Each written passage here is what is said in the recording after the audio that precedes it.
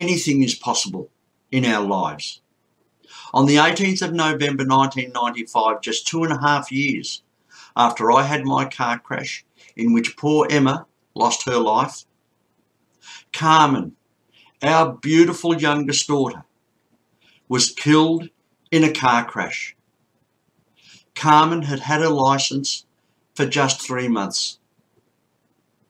And guys, how can this happen to us after something so tragic had already happened? I'm now going to tell you about this horrible Saturday morning, the Saturday morning that destroyed our lives. Michelle was an apprenticed hairdresser, and Michelle had to get up and get ready to go into work. Normally of a Saturday morning, Carmen would sleep in until about 11 o'clock. She'd get up in time to get ready and go and play tennis. Michelle went down into the kitchen, and this particular Saturday morning, here was Carmen already up, fully dressed, sitting at the kitchen table. She had her arms on the table like that, and she had her head in her arms, and she was asleep. Michelle got a real shock, and she said, "Carmen, what are you doing up?" What had happened the night before, Carmen's very best friend, Carmen Trevine. This is Carmen Trevine and our Carmen. This photo was taken when they were both 18 years old. Carmen Trevine had come out and stayed the night like she had done so many times, hundreds of times after school. These two Carmens were the very best of best friends. Carmen Trevine, also 18 years and 3 months, hadn't even started to learn to drive, but she had to work part-time at McDonald's of a weekend. So our Carmen had to run Carmen Trevine into work. Just then Carmen Trevine walked into the kitchen and she said, "Come on, Carmen, let's go." So the two Carmens went out to the car, but Michelle went out to the car with them. When they got to the car, Michelle said, "Carmen, you're tired. Wind the window down, turn the wireless up, you'll be right, mate, I'll catch you later." And she gave her a big thumbs up.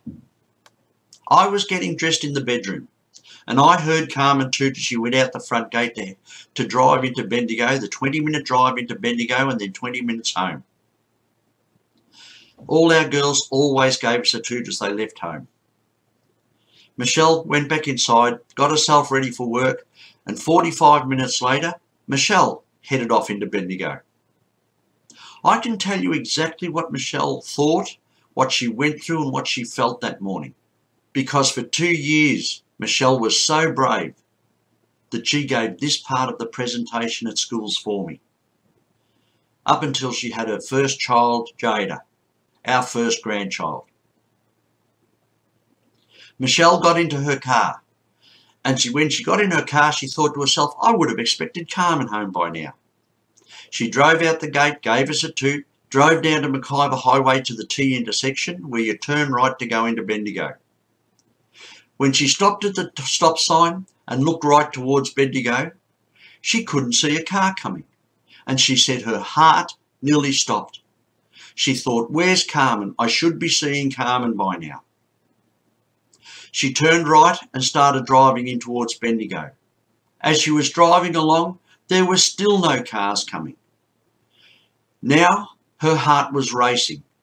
She said she was feeling sick. She knew something was wrong. She felt like vomiting because she knew whatever it was to do with Carmen. She just felt that in her heart. As she came over a rise, this is what Michelle found. Can you believe that at 7 minutes past 8 on this beautiful Saturday morning, after dropping Carmen Trevine off at McDonald's, thank God, Carmen went to sleep at the wheel at 100 kilometres an hour, and she crashed into this tree, not with the bonnet, not with the boot of the car, but exactly with the driver's side door. And Carmen was killed instantly. Michelle pulled over. She went running towards the car.